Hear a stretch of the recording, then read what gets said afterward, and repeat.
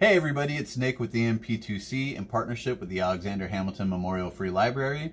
We're back again with another short informative video. Today's video is about how the COVID-19 or coronavirus spreads.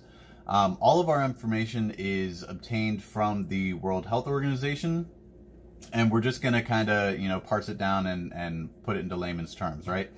So to put it simply, the COVID-19 virus is spread from a carrier of the virus. Obviously, you have to have the virus to spread it to another person.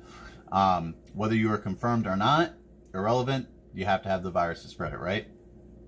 So a carrier of the virus will expel small droplets from their nose or mouth through coughing, sneezing, breathing heavy, something like that.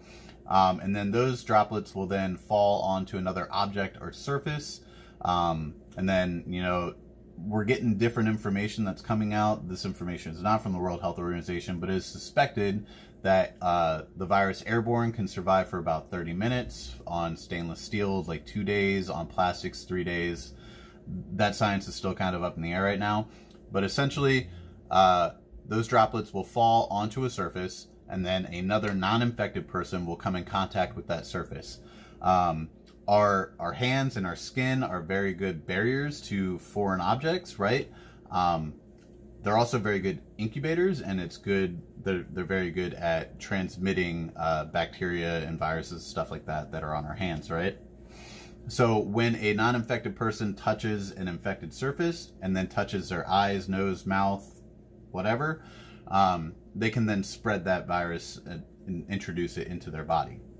Another thing of note, another way that people can contract the virus, another way that somebody can contract the virus is if they breathe in droplets from an infected person, right? So that's why we're trying to maintain that social distancing. The World Health Organization recommends a minimum of 1 meter, which is 3 feet.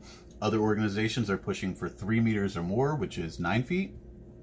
So basically, if somebody coughs or sneezes, doesn't protect themselves, doesn't cough into a tissue, and you are in close proximity and breathe in those droplets, you can then contract that virus as well. Again, as I said in our previous video, these videos are not made to increase your anxiety or to scare you, just simply an educational video. If you are near somebody who is coughing, sneezing, whatever, please keep in mind it is allergy season. That does not mean they have the coronavirus. It does mean do your best to be prepared, wash your hands regularly. Look for our next video. We talk about preventive measures that you can take and recommendations and advice for the public from the World Health Organization. So that's going to talk about those prevention and mitigation measures, right? Again, please support your local library, support the local businesses in your community if they are not already shut down. As I said in our previous video, the library is putting out amazing videos that help entertain your children and help promote reading. There are a ton of free resources that help your kids continue to be educated while they're not in school. If you have any questions, comments about those programs, please reach out by phone to the Alexander Hamilton Memorial Free Library.